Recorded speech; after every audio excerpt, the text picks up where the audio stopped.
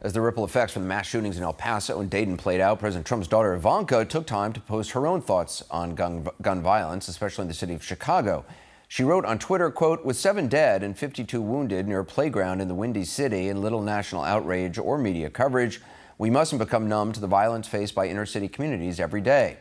Well, to say the least, those remarks did not sit very well with the mayor of Chicago, Lori Lightfoot. She called the tweets misleading at a press conference and said it wasn't a playground and it wasn't one single incident, as the tweet implied.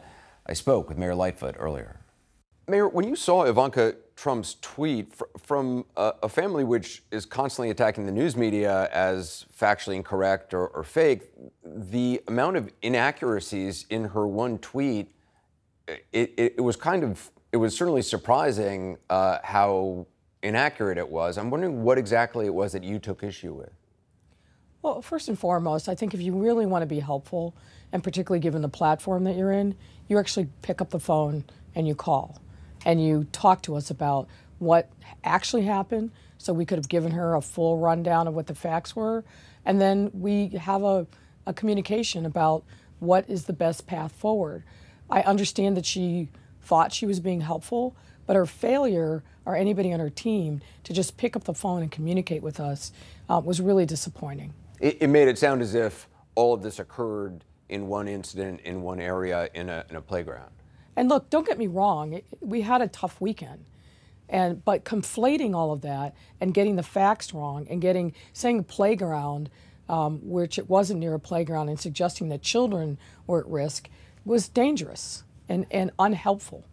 It does seem like she is in some way making a comparison between the mass shootings that happened last weekend and gun violence that takes place in Chicago. I'm wondering, do you see any equivalence between them?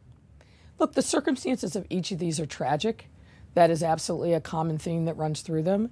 And I don't want people to lose sight about the fact that we are experiencing shootings at a pace that no one finds acceptable.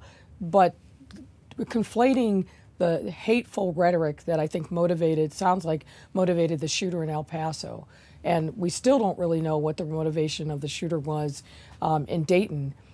To what we're experiencing, I think really does a disservice to the victims, the cities that are reeling, the families that are suffering from gun violence.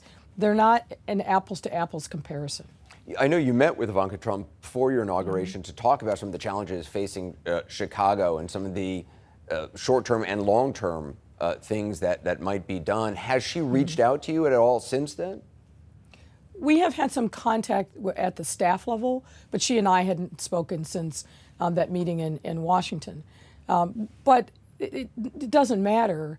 If you want to talk about a city, particularly one as high profile as Chicago, and let's face it, we have been the punching bag for the president.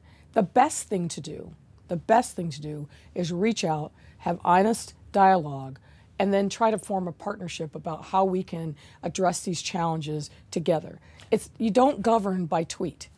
As you said, you said the president has used Chicago as a punching bag. Certainly, he's also taken aim at New York City, most recently, obviously, Baltimore. Do you think the president understands kind of the long-term structural things which might help a city like Chicago or Baltimore? Look, I think that the president's rhetoric is all part of a perpetual reelection strategy where he demonizes and dismisses cities where he's not going to get a substantial vote. Let's face it, the cities that he's picked are Democratic strongholds. He's not going to get votes here of any magnitude. So it's easy for him, given his diminishing base, to demonize us and the challenges that we face in cities and reduce us to a punchline rather than looking at the greatness that's actually happening in each of these cities. Yes, we have our challenges, but we are a great city, and I'm never going to let anybody, including a president, diminish the greatness of Chicago.